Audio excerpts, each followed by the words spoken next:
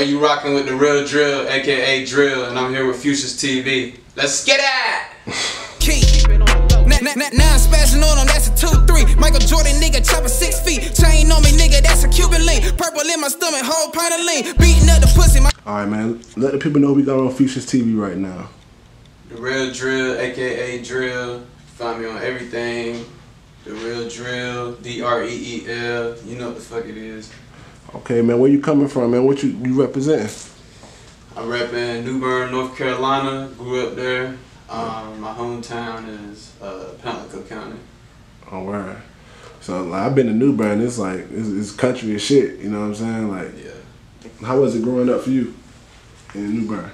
I mean, probably just like everywhere. You know what I'm saying? Like, you got good crowd, bad crowd, and me, I'm just in between. You know what I'm saying? Because I'm black and white, so people treat me different. You know what I'm saying? Yeah. So it was just hard for me. It was like harder kind of because people like to judge and shit. So I mean, I kind of stayed. I tried to stay away from the bad crowds, but I ended up fucking around, fucking up in school, shit like that. So did you get in a lot of like fights and shit like growing up?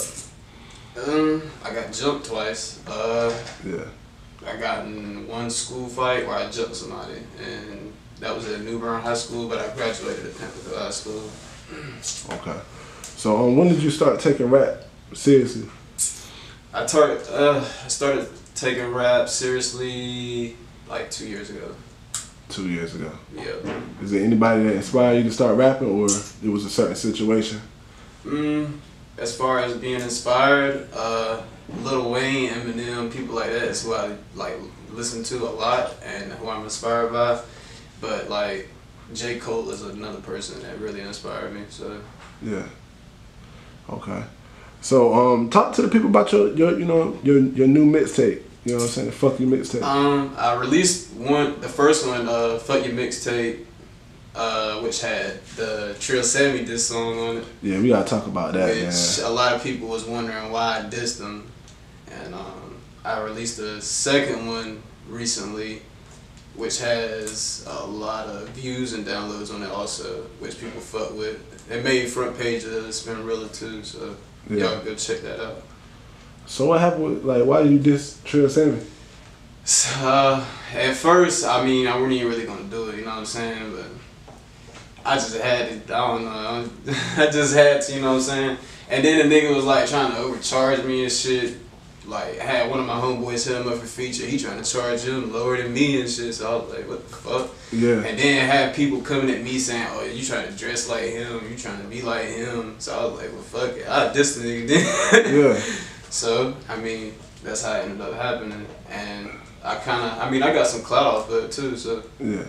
Fuck it, that's what had happened. And he ugly, so shit. It seemed like a lot of people got beef with him. You got chain snatch in Greensboro, so I thought, I ain't know where did this come from, you know what I'm saying? Yeah. Hey, yeah, I fuck with dude too up there, yeah. I know the nigga that stole his chain and shit too. Yeah. Hell yeah. Okay. So, you got different songs like Lately, Diddy, Since 92, Trap. Talk about your style of music, you know what I'm saying? I feel like you're versatile, because you can do it. Yeah. I like to make, like, people always say they, like, somebody want to sound like somebody or that. I don't give a fuck what people say, but I like to make music that I like to hear, and I listen to R&B, listen to rock, listen to jazz, listen to country, I listen to trap, not just trap, everybody listen to trap. I'm over all that shit. Yeah. I listen to all types of shit. So as far as me, like being versatile, I like to, you know what I'm saying? I don't want people to automatically think I'm always gonna put out trap music and shit. So I like to keep it different. Okay. I mean, now on your videos on YouTube, you know what I'm saying, you be getting a lot of views, but you be getting a lot of hate too in your comments. Yeah. How do you deal with that? I try to ignore it. I mean, that's all I really do. I mean, I ignore it most of the time. I try to stay off of social media a lot too, because people do say a lot of fucked up shit, but I don't really pay it no mind. Yeah. Okay. That's how I really vent with that. I mean, you use that as motivation too. Yep. Shit on them. Yep. I feel you. Now, the song with the baby, Just Want. How did that collabo come about? I was checking out his work for a while, and I ended up linking up with his manager, Carter, and me and him talked for a minute, and it just ended up happening. I mean, and he was a cool ass nigga and shit. So, like in the future, we supposed to be linking up some more. So we supposed to be having some more shit come out too. Okay. Now, your Instagram pictures and shit like that, man. You be having, pictures with a lot of money. What's the most you ever seen at one time? Let's say like 75, 80, some shit like 80 that. man. Yeah. Do you worry about the cops and shit checking out the Instagrams and checking out the videos? Because you be having guns in your videos too. So do you worry about that? I don't give a fuck really, bro. I really don't give a fuck. I mean, if it happened, it happened. But I mean, I try to stay safe. You know what I'm saying? Yeah. I just be posting regular shit. Sometimes I don't be thinking. You know what I'm saying? I just post shit. But yeah, I mean, yeah, I do think about it, like, damn, I don't know if I should have posted that shit. Yeah. Like, fuck it. Cause you seen that video when old buddy was flashing money and the cops broke in on him. Like you seen that shit? The Facebook Live. So I be wondering, like, do niggas really be worrying about what they put on social media? Well, I mean, you'll see me locked up. You'll be like free drill, cause yeah. Yeah. Cause I ain't gonna say nothing. Yeah. I'm gonna keep that off the camera. I ain't gonna say nothing about that. Okay. That's what it is, I guess. You know what I'm saying? Yeah. So what about you be drinking a lot of lean too, man. Hell yeah. As far as that, like, with the lean, like, you gotta be cautious of that, cause people around here like to sell a lot of fake shit and shit. So, like, most of the time you spend money on lean, you spend a lot of fucking money on that shit. So, how much it cost? I heard it. You spend at least almost up to $1,000 on that shit, and over 1,000 on that shit. Just for the bottle. Yep. Damn, bro. For a straight up prescription. You got niggas out here drinking bottles and shit that they ain't get no prescription for and shit. So how much do you think you spent on lean ever since you started drinking? Like, how much do you think you can say? Trying to think. I could say I just started drinking it too, not too long ago. Like, probably like last year. So it was probably towards the end of last year. Probably like 2000 something. I ain't even really. Oh, so. Yeah. So you ain't drinking like that. Yeah. Most of the time I don't even buy the whole bottle of shit. Fuck that. Yeah. I mean, I will, but fuck that. I ain't buying no whole damn bottle. Oh, shit. Okay. Spend all my money on that shit. Now how the ladies treating you, bro? You know, the thoughts, the groupies, you know what I'm saying? I try to ignore that too. I'm trying to stay focused. Yeah, cause I mean, I got a girl and shit, so I mean, yeah, I had a baby last year, and then I got another one I'm about to have now in like a week. She's due in like a week, so that'd be baby number 2. Okay. And I already got 2 other kids, so. Okay. So what you working on next?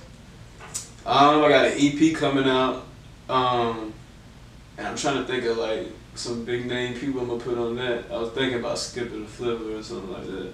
Yeah. Maybe Pee Wee Longway, but as far as that, I'm just gonna look and getting it mixed and mastered professionally and pushed and see what happens from there. Probably put it on the front of my mixtape, so y'all probably see it out there sooner or later. Didn't you do a song with Project Pat? Yeah. Damn, that's dope, bro. How the hell y'all link on that? That's another thing. My girl, she set that up for me, which she helps me a lot with a lot of my shit. So I thank her for that. But with Project Pat, he a cool ass dude too. That's dope. We linked up at the hotel, we shot the video, whatever, and I did have to pay him. I'm going to tell you that.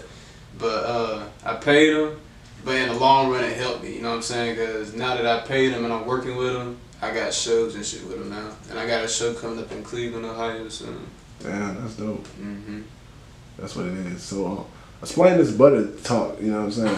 I said you got a song with Michael Jackson, butter and shit. Like what is that, bro? Butter is like money, gold, like basically like just how people running with sauce, like, you know what I'm saying? Like people got the drip sauce, we got the butter shit, butter gang and shit. Yeah.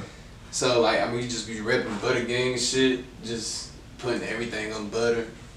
Like, I don't know, throwing butter at bitches, like, your own lingo, basically, right? Yep. So we just started running with it one day. It was like, that shit kind of funny. So we just started doing skits and shit, and people was fucking with the skits, and they was like, yo, that shit kind of is really funny, and we just kept like running with it from there. Okay. All right, man. So, what, you know, if somebody trying to find your music, trying to get you for a feature, where can they follow you at?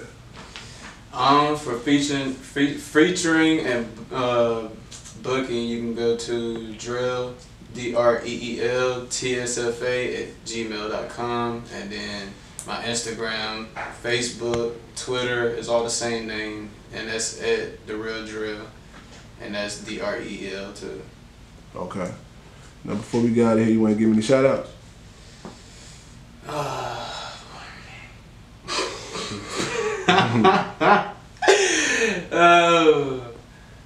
I mean, I get a shout out to God, you know what I'm saying? If it wasn't for him, like, none of this shit be possible and shit. And that's real. My mom's, I mean, a lot of people, I can't say that. A lot of people ain't really. You said nobody helped you with nothing. Like, I you mean, just, like, as far as me pushing my shit, like people didn't want to show you. People around North Carolina don't want to show nobody love and shit. You know what I'm saying? Yeah. It's hard as fuck for artists to come together. People don't want to come together. They want to keep hating on this person because he dressed like this, or yeah. You know what I'm saying? It would be easier for people to get their music out there and push it if they actually came together. You know what I'm saying? Well, it seems like you invested a lot in yourself, though. Like, yeah, you know, like you got the shirt. You know what I'm saying? You got. Yeah, I invested a lot, yeah. That's what it is. But yeah, as far as looking me up, everybody go find my shit on Spotify, SoundCloud. My shit's streaming on SoundCloud too, and